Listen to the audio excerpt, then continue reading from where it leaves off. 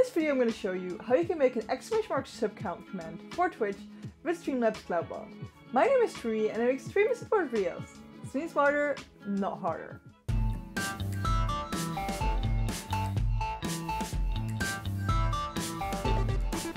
But before I begin, I stream every Tuesday and Friday, 8 PM Central European Time on twitch.tv/Tree. Any questions about streaming, just hop in and ask them. What we want to do is go to streamlabs.com and log in with your Twitch. On the left side we see Cloudbot. This is under the feature tab. Click on that. Then we go to commands in the top here and click on add command. What we do is we call it !subcount. You can also call it !subs or sub if you want to. Then as a response we want to type we currently have channel subs on our channel. So right now what I did is we currently have number of subs. Oh, we need the word subscribers on our channel. So what it does is this curly bracket channel.subs curly bracket translates to the actual number of subscribers you have. So for example, if I would have 10 subscribers, this will say we currently have 10 subscribers on our channel. You can make the text whatever you want, as long as the part you want to display as the actual number of subscribers is curly bracket channel.subs curly bracket. This is only the number, so it doesn't already say subscribers or anything like that, just the plain number.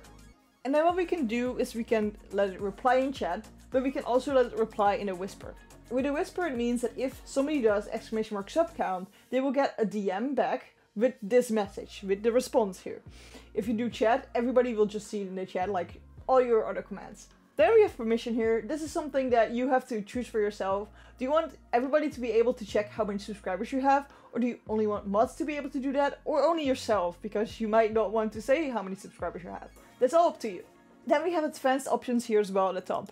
We click on that. Global cooldown and user cooldown. The global cooldown means that if this command has been used, if you set this on, for example, 10, this command cannot be used for another 10 seconds by nobody. User cooldown means that if we set this on, for example, 5 seconds, this user cannot use this command for another 5 seconds. Then we have all these things about cost here. Just leave those empty. This is basically the loyalty points you can save up with Streamlabs. You don't really want this to cost points, so just leave this open. Then alias, this is a different way of triggering the command. You could, for example, do !subs and then edit an sub number. Now, with all these other things, subs, sub, and sub number, this command will also trigger.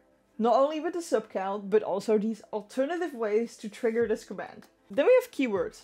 This is a trigger somewhere in the sentence. So, for example, if we do the word sub here and we add this, now if anybody anywhere in your chat says sub, this command will trigger.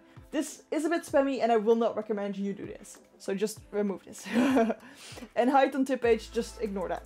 And then confirm. Make sure that the command is on. You see that if this is to the right, so if it's green bluish, then it's on. And you need to make sure that the Cloudbot here is on as well. Also needs to be to the right.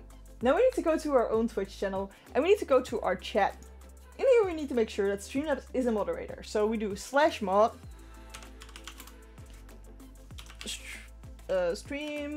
I can't type Streamlabs. Nope, still can't type. And for me it says that it's already a moderator because I already did this. If you watch other videos about commands, you probably already did this step and just ignore this. But if you're new and you haven't done that yet, make sure to do that. And then what we can do now is we can do !subcount. We currently have 74 subscribers in the channel. There we go, we have 74 subscribers, apparently. But we can also do !sub, subs, and sub number, because that were alternatives we already set. You don't have to set the alternative, just only having !subcount is more than fine. But just see for yourself if you want alternative ways to trigger the command. This is how you do it. But I have a lot more tutorials about commands in Streamlabs, so just hop into this playlist with me and I will show you a lot more commands.